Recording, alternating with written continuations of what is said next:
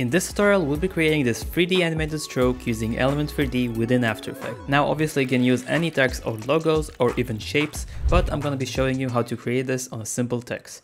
Now I am using this cursive type of font because it usually looks better when creating a stroke effect, but you can obviously use whatever you want to. So we'll start off by creating a basic mask around our text here, just like a regular 2D stroke effect.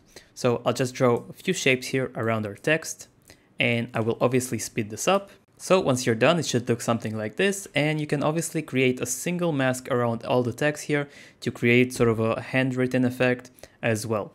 Alright, let's go ahead and add the stroke effect.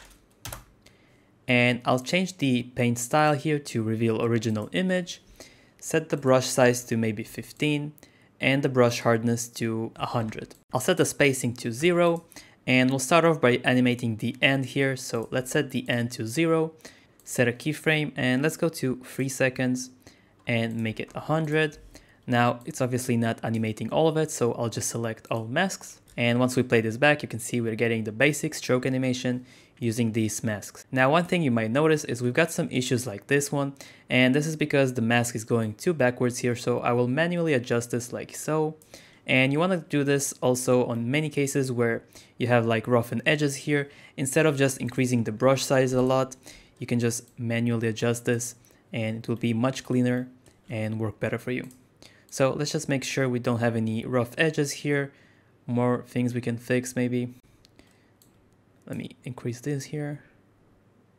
And just in case you don't want it to go one by one, you can unselect stroke sequentially here, and it will just animate each stroke at the same time, sort of revealing everything together. For this tutorial, I'm just going to create it like so. I'll also select these keyframes, hit F9, and just bring it a bit closer here to 2 seconds. And this is what I'm going to be working with. So let's go ahead and pre-compose this, and we'll name this stroke. And I'll create a new solid for my element. And I will also create a new camera, hit OK. Now, in order to transition the stroke effect into element, we're going to be using masks. So element can actually read animated masks, and in order to trace this, we're going to go into layer, auto trace, and here under time span, we've got two options. One of them is current frame, which we usually use on logos or something, and work area. So if we hit OK on the work area, it's going to create a mask all throughout the timeline here. And it's pretty easy since it's a black and white shape. So let's see the result. So you should end up with something like this.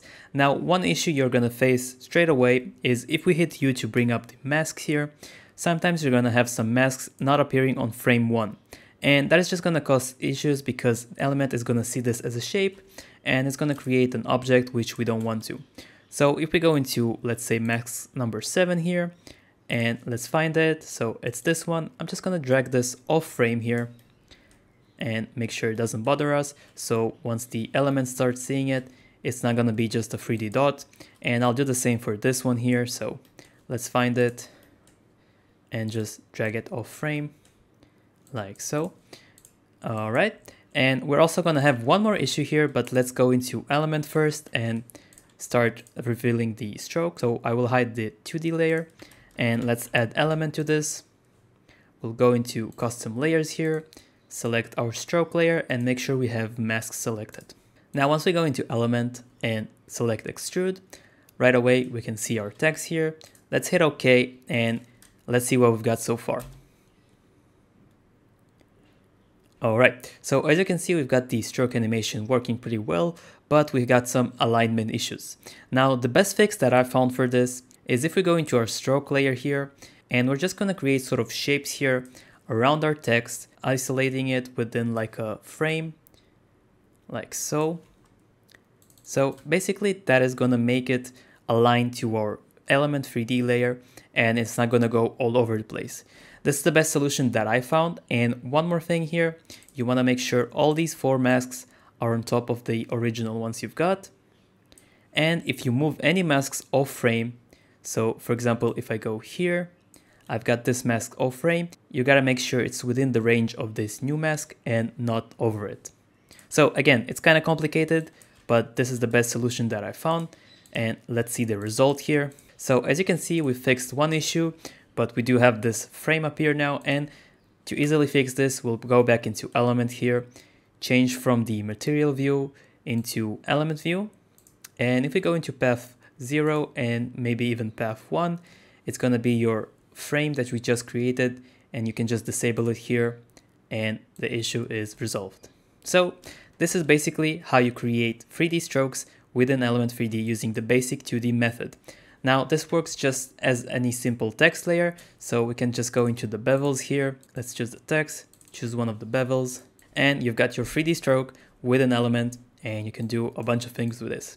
So at the beginning of the video, you've seen this frame with the shape, and the way I did this is basically the same. So I have this pre-made element, which is just black and white. I auto-traced it with the same mask that we just created and made a frame around it, imported it into element, and we've got the same exact result. All right, this is it for this tutorial. Thanks for watching, and I'll see you in the next one.